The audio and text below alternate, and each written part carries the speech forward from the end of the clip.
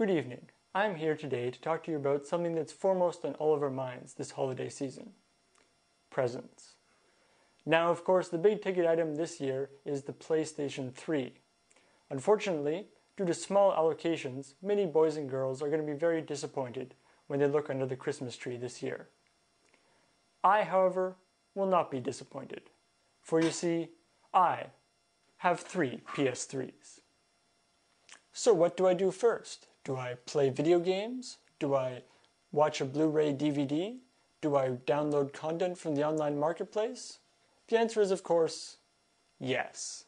Because I have 3 PS3s. I have one in the living room, one in my bedroom, and one in the bathroom. Why? Because I have 3 PS3s.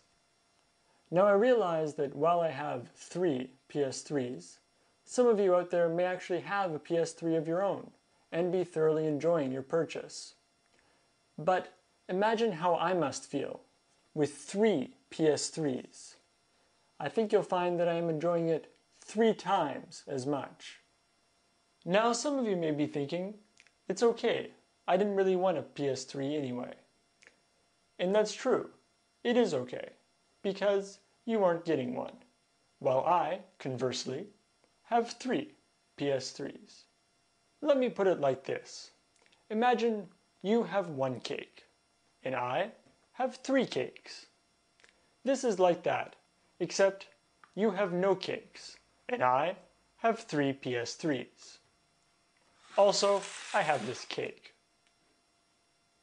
I only have 2 nipples, but I have 3 PS3s. Is it worth it to have 3 PS3s when I have my hand in a cast? Well, I submit to you that in time this hand will heal, whereas you will never have 3 PS3s. Now you may be trying to cover for your lack of PS3 by buying a Wii. You may even say that playing the Wii is just as much fun as playing a PS3. This is obviously the talk of somebody who does not have 3 PS3s. This graph illustrates how many PS3s I have versus how many PS3s you have. As you can see, your column has 0 PS3s, whereas I have 3 PS3s. And so I will leave you with these simple words to consider this holiday season. I have 3 PS3s.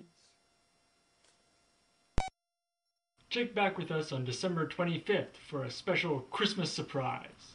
We figured it'd be a good day to have it, seeing as it's Christmas. It'd be silly to have the Christmas surprise in June.